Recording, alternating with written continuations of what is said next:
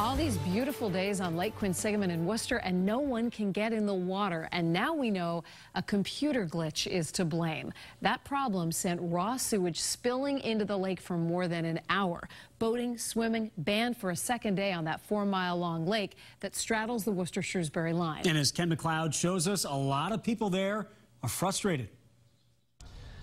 This is Regatta Park on Lake Quinsigamond. It's empty now, of course, but the real story is that it was pretty empty on a hot August day.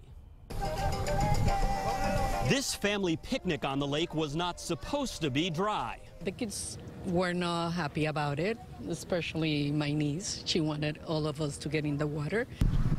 Indeed, as the no swimming flag rippled in the breeze, signs warned of a nasty surprise. There's a sign there saying that it's closed due to high bacteria in the lake. High bacteria levels caused by 150,000 gallons of raw sewage that erupted from these manholes and poured into the lake yesterday morning when a computer glitch shut down pumps at the city's recently upgraded treatment plant. It is frustrating. It was a $10 million brand new sewer pump station. But it left the city no choice, telling folks that swimming, boating, and fishing were all at their own risk indefinitely.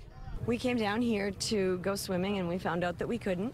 Lauren Taylor and friends spent some time watching others gamble on a dip, but decided not to try it themselves. No, I don't think so. It's a little too dangerous. You never know.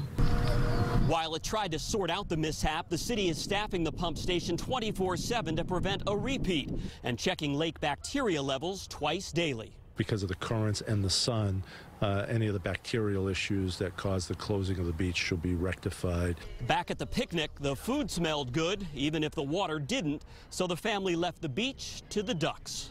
As long as we're together and we have fun, it's good. The city knows you can't hurry Mother Nature, but is hoping to give swimming the green light by the weekend. Officials are just glad this didn't happen over Labor Day. On Lake Quinsigamond in Worcester, Ken MacLeod, WBZ News. Yeah, I'd say staying out is a good idea. Just stay out of there.